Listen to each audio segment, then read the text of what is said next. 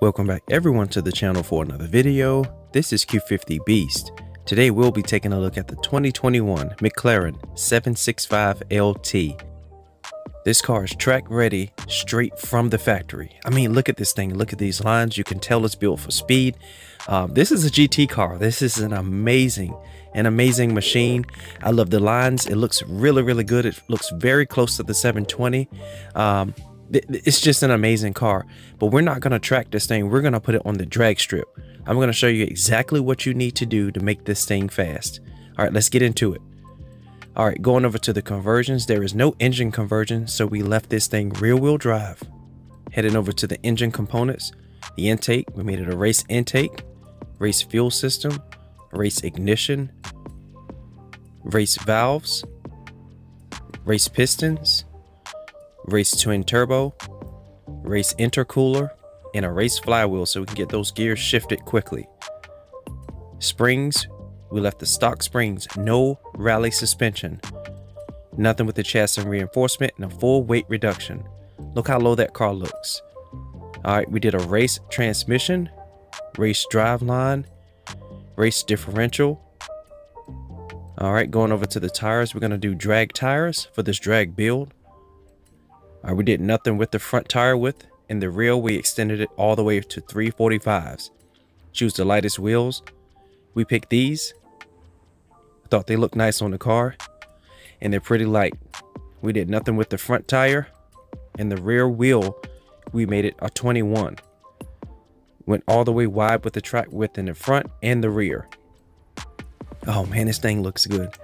All right, with the arrow, we did nothing in the front and nothing in the rear. Left it stock. Look at those full exhaust. All right, for the tires, 31.5 in the front and 15 in the rear so we can get the power down.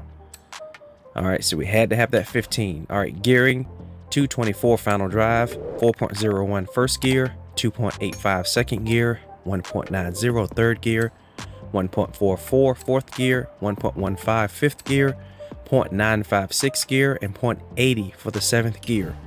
Nothing with the alignment.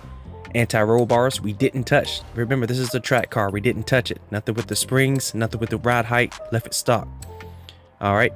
Rebound stiffness, we didn't touch. Remember, this is a track car. It's built perfectly from the factory. There's nothing we need to do. Nothing with aero, brake, or differential. Here's the share code if you're interested in this tune. It's a simple launch. And we are off to the races. Look at this thing shoot out. No spinning. This thing gets up and down the track. It is a rocket.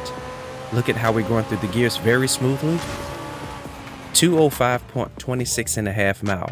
And here's what the car looks like inside. Pretty McLaren-like. I love the details. Love the texture. And this is what it sounds like. Sounds pretty good. Sounds pretty McLaren-ish. All right. And this is how it sounds to launch from inside the car. It's really good sounding car. Great car. It's straight as an arrow. It's nice. All right, so we'll put this thing in a 1/4 mile and see what we can get out of it.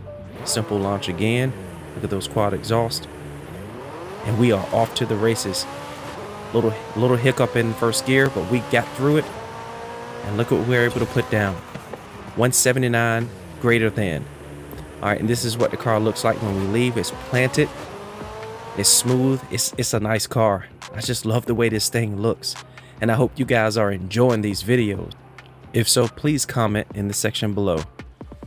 Please like, share, and subscribe. This is Q50 Beast. Peace out.